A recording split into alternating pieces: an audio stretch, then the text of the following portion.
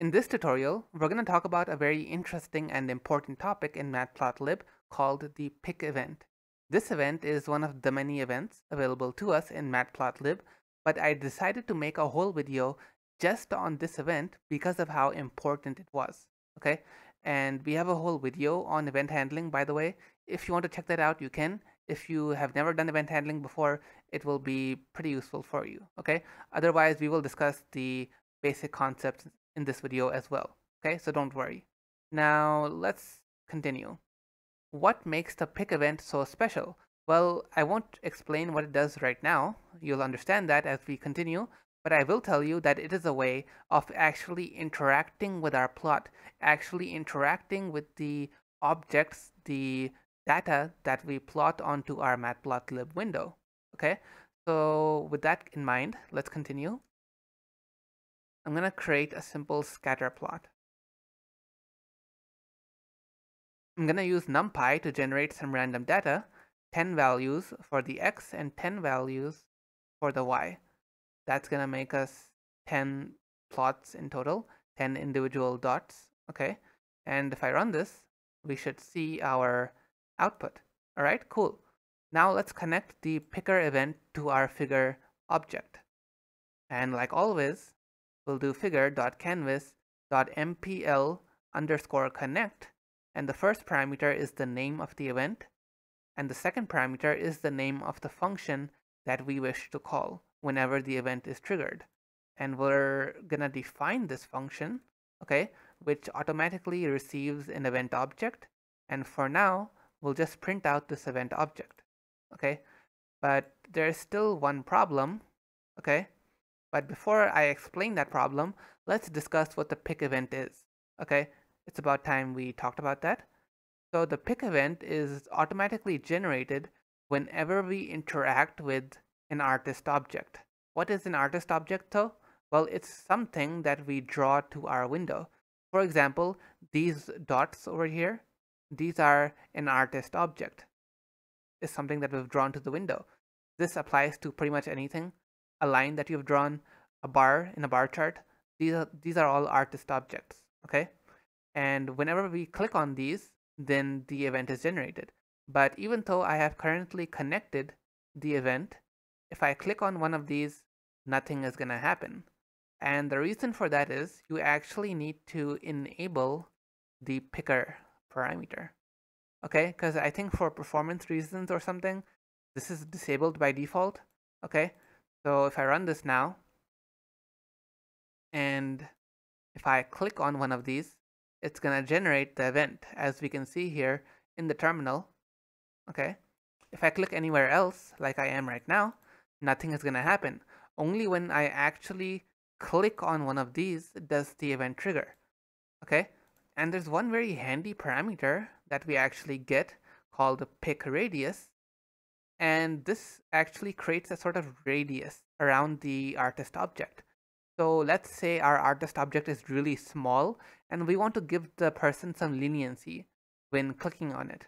So if I pass in a picker radius of 10 and I'm gonna click very close to the artist object but not on the artist object. So if I click on it, the event is still gonna be generated, okay?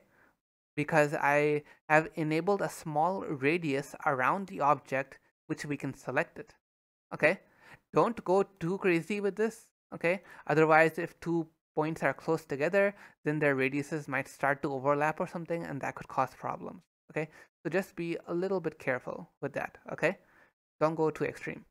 A value of 5 or 10 is pretty good. Okay, anyways, let's see how we can further use the picker event. Okay, so what we can do is find out where exactly did this event occur. This is some useful information after all. So what we can do is artist is equal to event.artist. Okay, and we can now print out artist.get x data. And we can do the same for the y. I just hope I'm remembering this correctly. This part always confuses me a bit. I just refer to my cheat sheet when I need to do that. Uh, nope. So I figured out the problem. Earlier on my website, I was using plot, and I would just change the marker style, the line style, to an O. So this gives us the same scatter plot effect, and X data and Y data works. Okay, but what is this? Why am I getting 10 values? Why am I getting so many? I didn't, click on 10. I just clicked on 1, right? So there's a problem here. Let me just change this back to scatter though. Okay, you can actually use get offsets. Okay, but even with this function, we'll get the same problem. Watch. If I click on one of these, we get 10 values, okay, 10 pairs of X and Y values. Why is this so? Well, this is because we actually plotted just one artist object. Okay, this is one function call. So all of these 10 are linked to each other. If I click on one of them, it basically treats it as all of them were clicked. And that's why all of their values get printed out. One easy way of resolving this problem is to do this. Plot them all individually, okay? If you have an array, just iterate over it and plot them one by one, okay? So if I just change this a bit, they're now going to be treated as individual objects, okay? So if I click on this one, this time we only get one print statement. All right? You see that it's only printing out the value of the one we're clicking on. So if I click on this one, which is somewhere around 0.1 on the x-axis and 0.2 on the y, we can see that over here, reflected over here as well, right? Cool. So what else can we do? Well, we can do something very interesting where we actually change the object itself. Right now, we're just interacting with it in a very basic sense. We're just, clicking on the object, right? We aren't really doing anything besides that. So let's actually change something about the object, like the color, for example. And what I'll do first is actually make all the colors the same. Okay, color is equal to blue. And now the colors are all the same. All right, cool. Now what we'll do here to change the color is define a dictionary called props, and over here I'll put color is equal to red.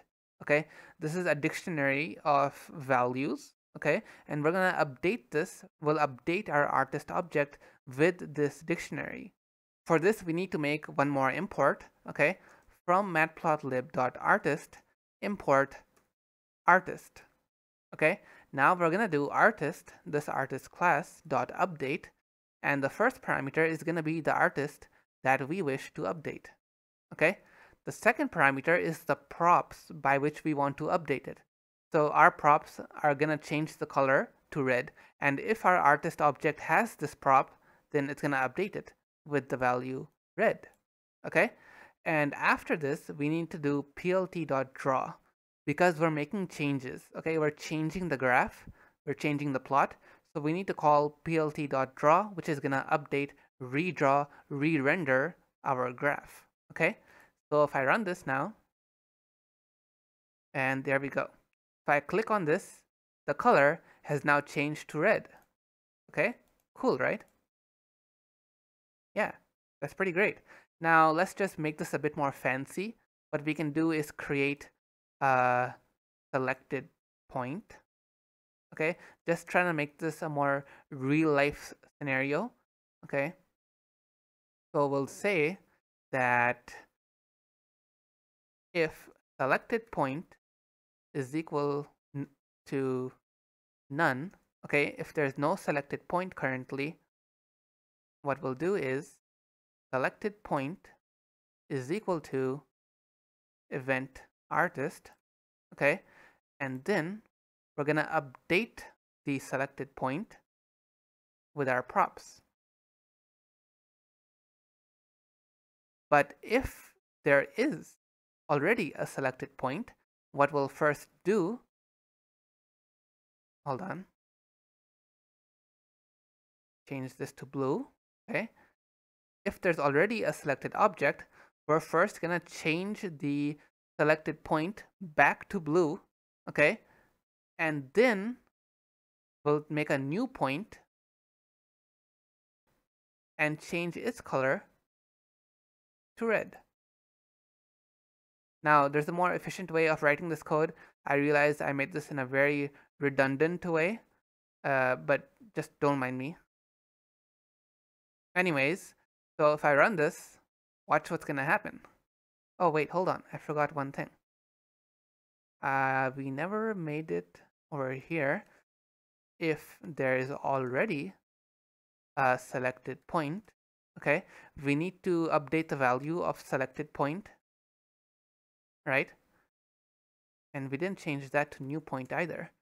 Now selected point is now the new point, okay? Here we go. Now watch this. If I click on this, whoa, what's wrong with you? Oh, of course. Make this global selected point. All right. Now, if I click on one of these, it's gonna turn red. But if I click on another one, that one is gonna be turned back to blue, and then this one will be turned red.